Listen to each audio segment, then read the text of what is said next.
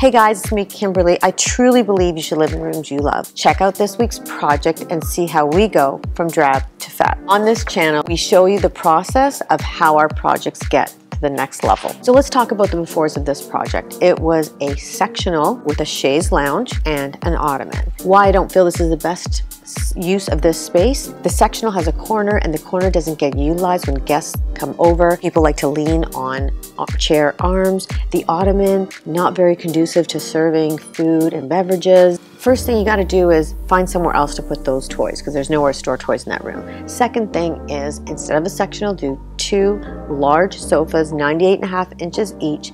This sofa is called the Capone. It has two curved arms, so it's sort of transitional looking.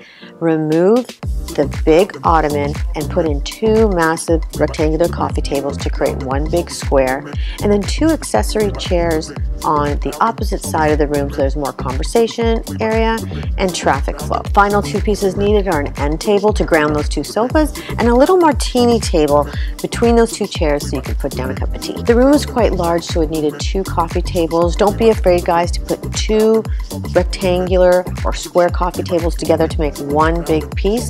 The only tip I have for you there is make sure the edges are all straight. If something's beveled at the edge, it won't work. For the color story, we wanted super neutral, so beigey, taupey colors with a little bit of gray. We did different fabrics for the sofas and for the two chairs, but they coordinate beautifully. One has a little bit of texture, one's more flat, and the carpet sort of brings out the best of everything. So let's talk about the art and mirrors in that space. On top of the fireplace, we decided to do two big square pieces of art that are the same, actually mounted side by side, that pick up that bluey purpley tone in the ceiling and on the walls. So then on either side of the fireplace, we couldn't do art again, so we did two beautiful mirrors reflect beautifully against that dark back bluey purpley color. Because there was cutouts in the millwork underneath the mirrors, where the mirror is, we didn't want to put something too extravagant or too busy. So we just did two vases symmetrically on each side with greenery coming out.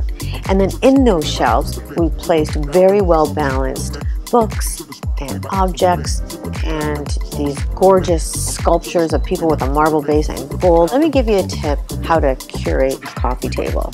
So because this is one big coffee table, you couldn't do one solid piece in the center. So let's break that up into two. A tray with two candle holders and a vase with some greenery that coordinated with our other greenery in the room. And then on the other side, directly angled across from it, we have a beautiful gold bowl with cutout, just to open up that area and space it out a bit. Another tip is when you guys are displaying on a coffee table, make sure there's enough room to put down drinks and food and whatnot, because otherwise it's not functional and you're going to be moving all of your accessorizing every time people come over. This way, your guests get to enjoy your beautiful work on your coffee table and eat, and hopefully you're a good cook. So for the pillows, I really feel like they're like a piece of art. We pick up the colors from the ceiling in that back wall in the navy blue, and then we did some neutral pillows with beigey, taupey, and gray to pick up on the carpet, and together they make a perfect combination. The circular nature of the chandelier with its cage effect goes really beautifully with the art, which had circles in it, and that sort of open, airy bowl that's on the coffee table.